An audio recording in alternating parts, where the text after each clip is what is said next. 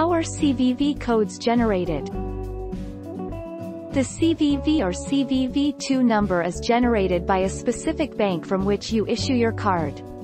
The codes are determined by encrypting the card number of the bank and the expiry date with secret encryption keys that are known to the issuing bank only.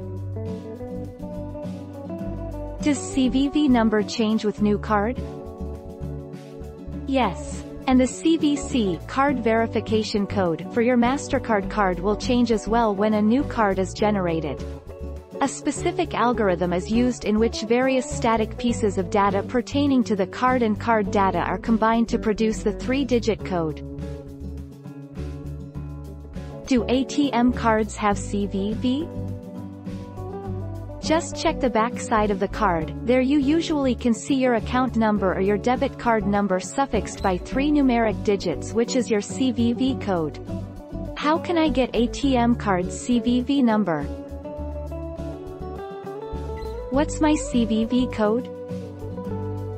The card verification value, CVV asterisk, is an extra code printed on your debit or credit card. CVV for Visa, MasterCard and Diners is the final 3 digits of the number printed on the signature strip on the back of your card. CVV for American Express appears as a separate 4-digit code printed on the front of your card. Can CVV be 4 digits?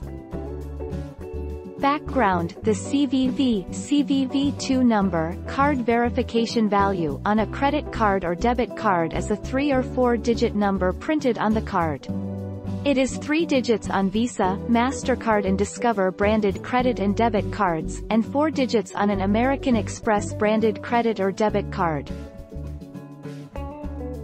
Don't forget to subscribe and hit the bell notification for more of these videos.